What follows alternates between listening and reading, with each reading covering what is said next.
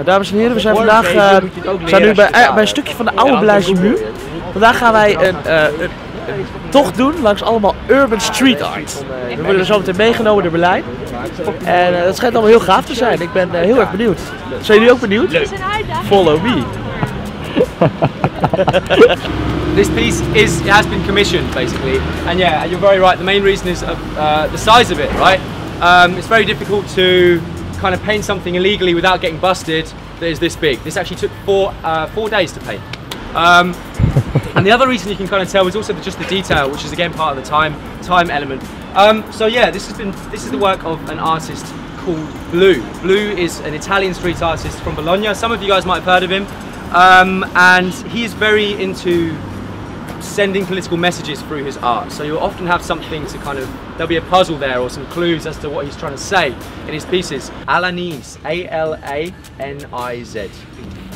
Imagine the pen is like 1 meter long and you're holding it at the back end and you're trying to write or draw something. It's going to be very difficult to have any kind of good level of dexterity, right? So if you take that concept and make it even bigger, that's basically what he's doing. So he's going to be wobbling all over the place, paint's going to be going everywhere. It's quite impressive what he manages to do. And yeah, he's kind of way ahead of most people doing this.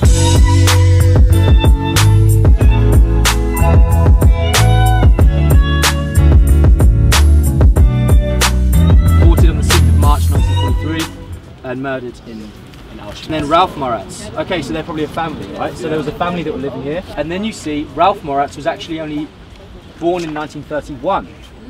So born in 31, so he was a child when this was happening, and then you see Flucht. Flucht means escaped in German.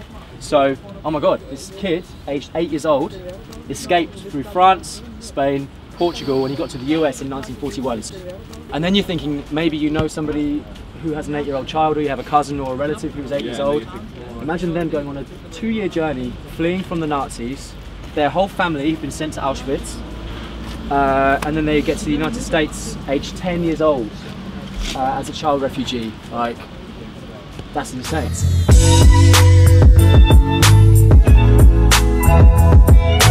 It doesn't take a long time to paint. So they have 2 teams of artists that pretend to be passengers. One passenger group on the train riding the actual subway, and the other group wait on the platform. Right? You know, if there's like an emergency on the subway, you like pull down on the lever, and it does 2 things. Notifies the security teams and the driver that there's an emergency, right? So that sucks. But the second thing it does is stops the train from being able to run. So yeah, they have like a limited window of time basically, where the driver can't pull the train away, but the cops are coming. So the first team jump out of the trains, they have their rucksacks or whatever, they pull their spray cans out like this. That's how I imagine it. It's not like that. You hold them together like this and they just go floor to ceiling like this all the way down. This is the quickest way to get maximum coverage basically. And then they have 3 or 4 other people that will have black or a different colour that will do the outlines. So they'll just have like a block of colour, and then the other people will go over and make the lettering out of that, right?